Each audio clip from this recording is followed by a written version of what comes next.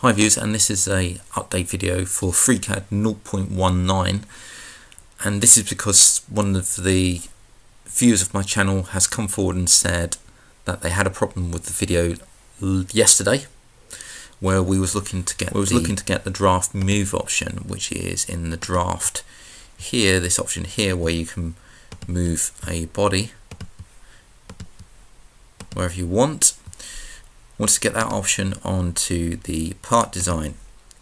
Now in 0.18 that was quite easy because we went off to the tools customize. Well, I say quite easy, it was actually hidden in there, and we went over to toolbars on the part design and we create a new menu on there. As you can see the new menus come up, and then you go over to the Python option in here, but in 0.19 we don't have a Python option. In 0.18 we do, so that tool is not available in here. The way around this is actually creating a little Python script with one single command in there. It's only one single command to do this. I believe this is how FreeCAD 0.18 actually does this. It actually has a Python directory in here with the move tool, and I think that that move tool has just a single script attached to it, and we can replicate that in here. So I'm going to take you through how to get the tool into 0.19. Now you will need the command for the move, so I'm going to take you step by step. So step 1 is open up the view panels, and you want the Python console because you want the single command that comes up in here. Or when you see this command, you can just use that command in the next step. Jump over to the draft and just move something because we just need that command. So click on your body you want to move, click your move tool, and down here you've got this command, GUI run command draft move, and there's a 0 on the end of there. That's the command you want. So let's escape out of that, and there it is. Even if you just click the move tool, that's the command you want. So just copy that command. And what we now need to do is make a macro. So jump into macro, go to macros, and just create a new macro and call it something like draft move. Hit OK and paste that macro into there. So GUI run command draft move.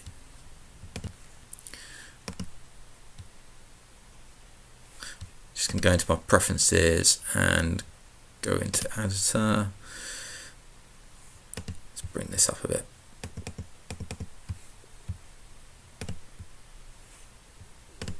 Okay, so that's the command we want to use. GUI run command draft move. Save that macro with Control S or File Save, whatever you want to use. So that macro is now saved. We are now going to get this onto our toolbar. So step 2 is go up to your tools, customize, and jump into the macros tab. So we've got to drop down this and pick our macro. So I'm going to use draft move and type in there draft move. So tooltip is when you roll over these buttons and what appears. At the moment nothing's appeared because I think I'm in this window. The status text, if you cast your eyes down to the bottom, that's what rolls over down the bottom. So I'm just going to put draft move for all of these. You don't have to fill these in. Now there's a Pix map here, so if we click that we can go in and select our icon, and lucky enough if we scroll down we've got the draft move icon there, makes it nice. Hit add and it's added there. Now we're going to actually close down this, because if we close this down then things will reset and we can go back in there. And I'm just going to close down the macro so we can see this, and I can jump into the part design. The reason why I've done that so we can actually see it come up on our toolbar when we enable it. So the next step, go into Tools, Customize, jump over to Toolbar. We're on Part Design. Click New, and what you'll see is a toolbar will appear down the bottom. And call this whatever we want. So I'm just going to call this something like drafting. Okay, and you see we've got a blank toolbar appear.